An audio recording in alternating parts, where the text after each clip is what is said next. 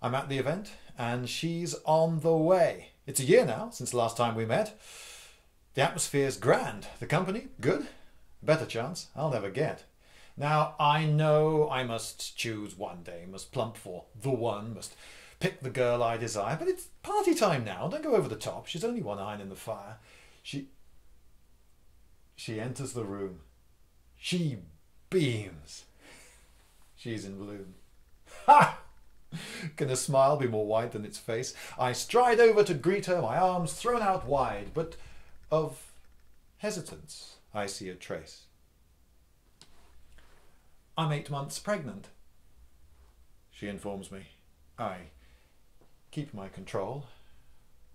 I know that rash acts can be bad. I am politeness incarnate, recite the conventions, but am I now happy or sad?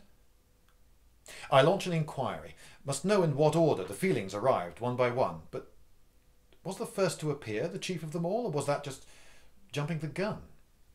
I mean, the brain is just a chemical plant. Some hormones take longer than others. The best of them might arrive late, but I'm marvelling now that I don't feel much more. Did they all just get jammed up in the gate?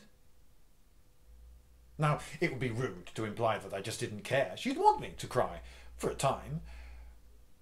But I love her enough. I now know, am aware, that her happiness feeds into mine. Tradition demands that I now feel the bump. It is firm, it is large, it is life. And at such a party, it's natural to dance, so I ask her, though she's not my wife. The music is mellow. We both know the drill. We connect on the floor as of old.